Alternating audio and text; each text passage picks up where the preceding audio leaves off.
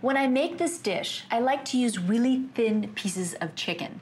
And you can have your butcher pound the chicken for you, or in some supermarkets they sell chicken scallopini, and that means they're really thin. It works perfectly for this dish. I want to season my chicken. A little bit of salt. There we go. And freshly ground black pepper. Okay, first thing, we're gonna top our chicken with some prosciutto. I have defrosted some spinach, and I squeeze out all the liquid inside of it, all the water,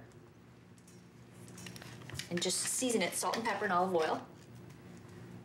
And the reason I'm using it is just it's chunkier, so when you bite into it, it just has more texture in my mouth. Plus it's easy. You know, I have it in the freezer, defrost it, it's done deal. Okay. Now, just a thin layer of spinach. And now I'm gonna grate some cheese. Salty Parmesan cheese. All right, now, time to roll.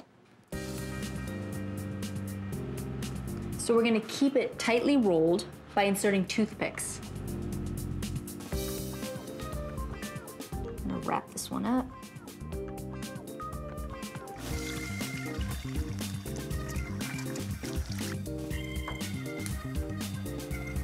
A little olive oil.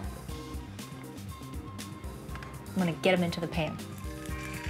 We're gonna let them brown about 2 minutes per side.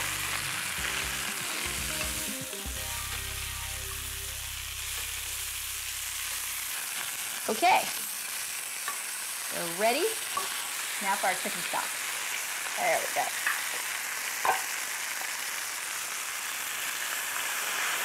There we go.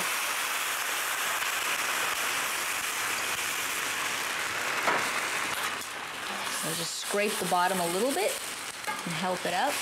All those little bits are gonna come up and flavor the chicken stock. There we go. Now, for a little zing, we'll add some lemon juice.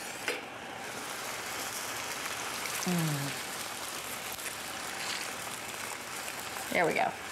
All right, we'll turn the heat down to about a simmer. I'm gonna let these guys cook for about 10 minutes. In the meantime, I'm gonna grab my fork and my plate because I can't wait to taste it. With each bite, the flavors burst in your mouth. Chicken saltimbocca will definitely tantalize your taste buds.